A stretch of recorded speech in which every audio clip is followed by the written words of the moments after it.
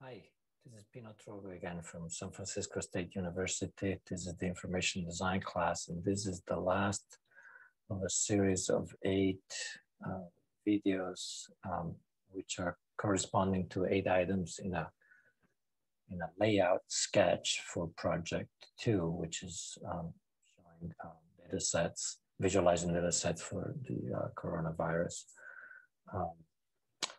So item 8 is actually a heat map, and it's trying to replicate what the New York Times and I believe also the San Francisco Chronicle is using, which is this very simple device that shows basically every day or maybe every week, I can't tell here. Actually, March 1st, yeah, I believe March 1st, that stands for 2020. So every single line there is a different color showing, in this case, weekly cases per capita, okay? I don't have that data, so I'd have to create it by making a sum of every 7 days, right? But I didn't do that. I didn't have time. I should have though, because it's a better, it's more, again, distributed, right? So, and probably requires fewer bars. So anyway, I used the same file I'd taken from here, and I just did 2. Okay, I didn't do a lot of these because I just wanted to just test it. So I did California and I did San Francisco, and I made the mistake of taking a California, which is a state, so the numbers are very high, and San Francisco, which is also a very low county in terms of count. So the colors eventually were a little funny in the final result, but I should have taken just 2 separate counties, not California, to test it. But anyway, I took California. And for this, I had to do the actual daily count. So I had to do that subtraction thing. So let me see if I can show you. Well, again, because I wanted to show every day, although if I had done every week, I would have done every 7 days. But anyway, it doesn't work to have the progressive numbers. Otherwise, the color would just get darker and darker and darker, right? Always.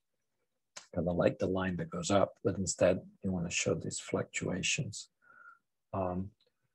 So I'm going to, let's see, open the file. So this again would be now in number 8, and I'll show you the file first that I got it from. So this I created, this was my master for this one, which was the earlier one, except that here now I have the columns where I calculated what each day was. So this is each day, and you can see it goes up and down, right? And these are the days. And I wrote 33 in the beginning just to get my formula going. So again, this was, the formula was,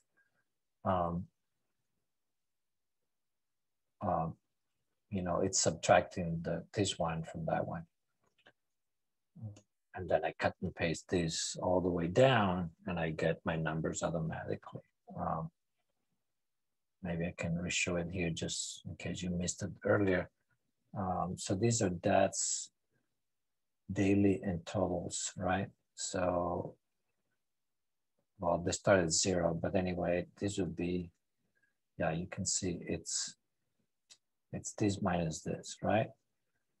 So if I copy this, I have no place here to put it. Let's see if it works. No, because it's, I don't know, the things on the right. Anyway, let me just show it at the top.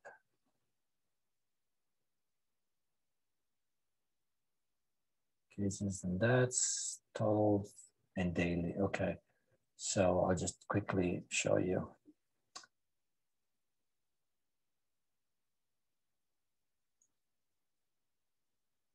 Insert it there. So if these were my totals, and of course at the beginning was 0, right? But then they started to grow. And again, this is, the total is always bigger, right? But if I do this cell, let's put a 0 there. This cell is equals this cell minus this cell. I get 0 because it's 0, 0. But if I copy now this and I paste it in my series, I should be good.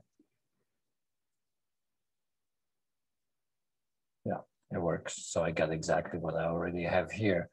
So, so very recently, let's see, this was, yeah, February 22nd. I guess there weren't any deaths on the 21st and the 20th. And so the number stays the same, right? Okay.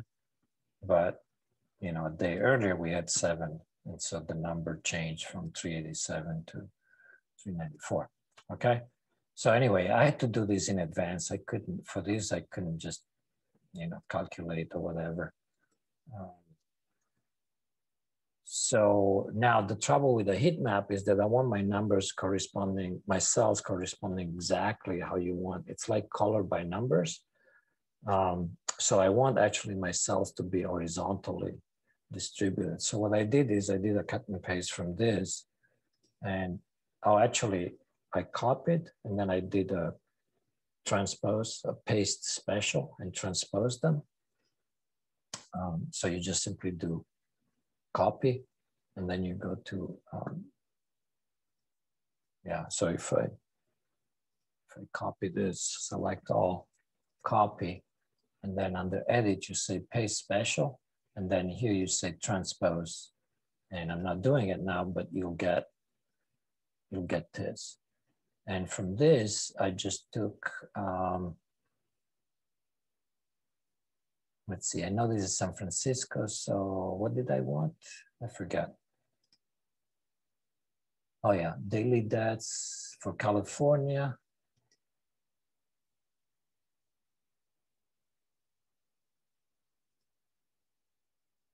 Right, I guess all right, Cal, and SF. Okay, good. I forgot what I did there. So California daily, and San Francisco daily. Okay, so, and the first row is just the dates.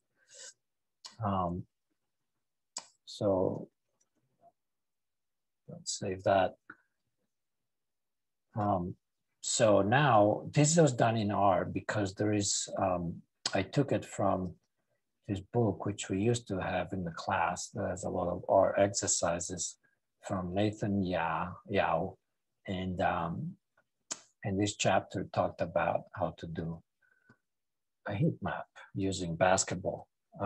Anyway, the code is there that if you want to use it, and I'll just show you.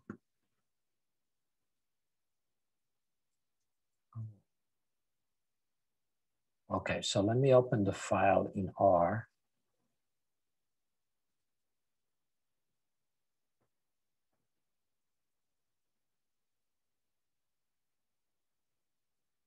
And here it's just a matter, if you have your own file that you set up properly, it's just a matter of really replacing just a few words, a few names in the code, and it will work.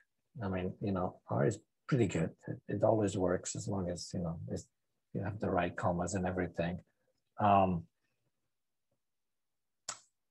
So I'll just keep very quickly. I'm not gonna try to like, because it should work. So I did annotate everything, and even like where I got the original data sets. And oh yeah, this actually, I don't know if I should show that. That's a little hack for the New York Times.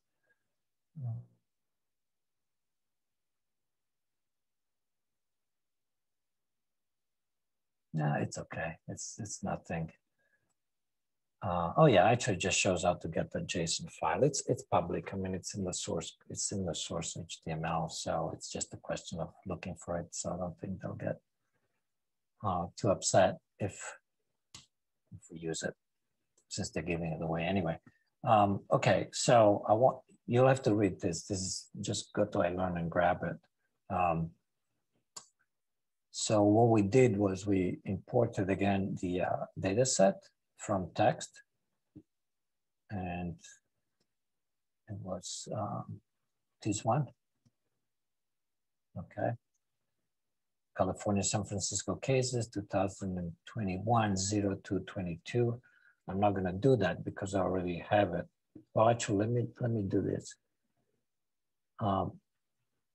If you open it, it will ask you, okay, what do you wanna do? And the first thing you really wanna do is just make the name short. So I'm just gonna call these cases.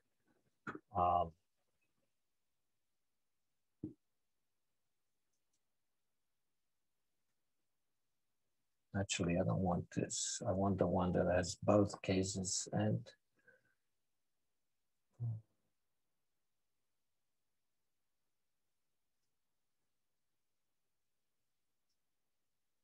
I guess that's the one. Yeah, no, that's, oh, I see. I have cases and that's, so I forget which one I did. I think I did both. So anyway, when you bring it in, let's say it's that's, just want to see which one I did. Yeah, I did that's first. So make sure you you shorten the name. That way it'd be much easier. Okay. Make sure you tell it it's a heading. And you can see now the dates are at the top, except it puts an X in front of the numbers because it doesn't like to have header names starting with numbers. It also puts a dot wherever else. I guess there was a slash, so it puts a dot. It doesn't like spaces or slashes. So you would say, okay, right? I'm not going to do that now. So once you bring it in, I'm just going to run to the code, okay? And this is just the way it was explained. I'm sure there is a better system from a package for R called ggplot, which has like already made these graphic things. But anyway, this does something to the first column. It says in the code, in the comments there. So I run that. I don't know. Let's see, that's region. Maybe I should. Yeah, no, okay. I have to re-import it. So that's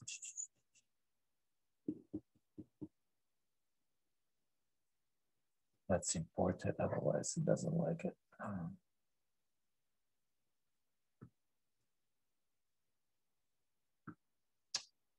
Okay, yep.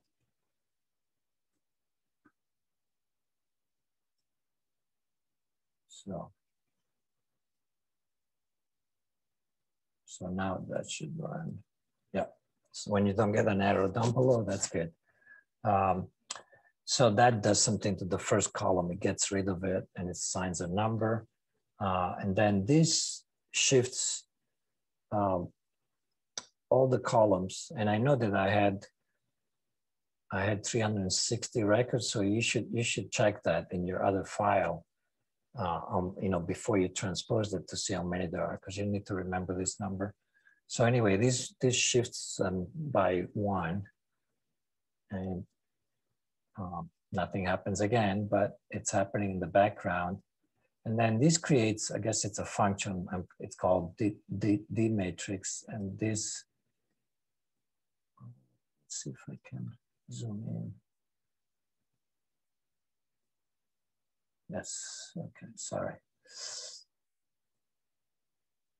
a little bigger here. And all you have to do is put the cursor here and just run it.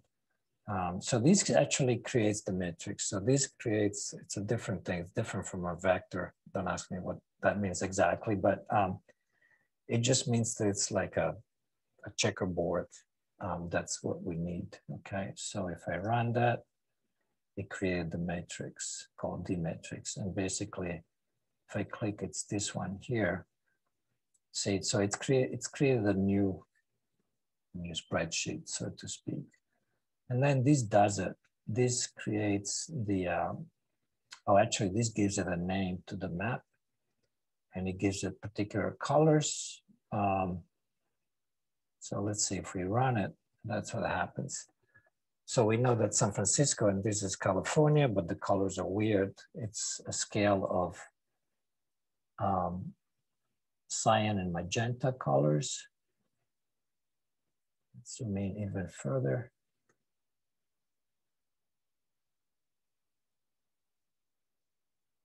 Yeah, and the scale is the row. So basically it takes whatever it has and it just assigns the color. And there is 256 colors, so that's too many. So we'll try again with a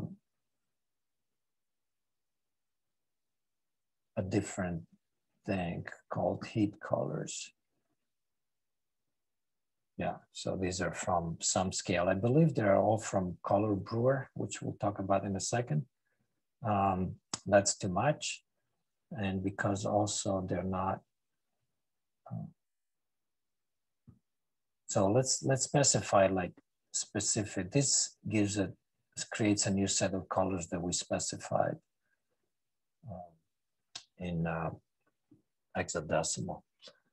And now we run it again with that. And we get this. So that looks now pretty good, right? This looks, the only thing that it doesn't show is the California. Of course, the bar should be darker because, you know, there's more. But maybe that's not important, right? Since this just shows how it fluctuates. Okay, this installs the R Color Brewer, which is a library. You can also install packages here by finding them somewhere here. Yeah, R Color Brewer right there.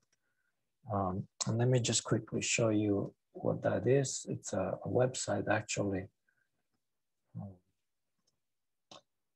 And where you can find sets of colors, okay? You can specify how many colors you might want, and then you can pick from the different scales, and then these are the hexadecimals. You could even just copy them from here, right? Very useful, especially, it was created for maps. So this installs a version of that. And once you install that, then you can pick colors from the presets. And in this case, we're gonna call a preset that's called oranges from the Color Brewer. So when we run it using those, we get that. And that's very close now to what we want. But again, you see that because it's taking the values from the total, it's making darker lines, it looks like, for San Francisco, which kind of doesn't make sense, right? But it does give a good snapshot. And instead, if we say that the scale is none right here, let's see what happens. Yeah, so this is actually correct. The reason why there's nothing showing in San Francisco is because now it's taking really the true values, and because San Francisco is so low compared to, of course, California, it's basically using the lightest possible color. I think that's what's happening. I can't quite know for sure. So anyway, you can have fun with it. It's an experiment, and we could solve this problem probably by not comparing San Francisco to California, but comparing it to another county instead. So anyway, I did the same. In R, you can run a summary of your data set, for example. Oh no, actually that's not good. That doesn't help us. So if we wanted to do the same for cases, now somehow it's not giving me an error. We could just do the same thing here. Oh, yes, we have to. Okay, I'm actually not going to show it. It would basically create a slightly different, because it's for cases instead, okay? But you'd have to bring in the file for cases. All right, So this is it. And again, this was, I don't know if I showed it, but this was here. I was trying to replicate this thing right here. Okay. So that's the heat map. And there is a way to do it in Tableau. We have to work on that. Okay. And maybe you can find it on your own. All right. So this is the last one. And I hope you have fun trying all these different things. Okay. Take care. Bye-bye.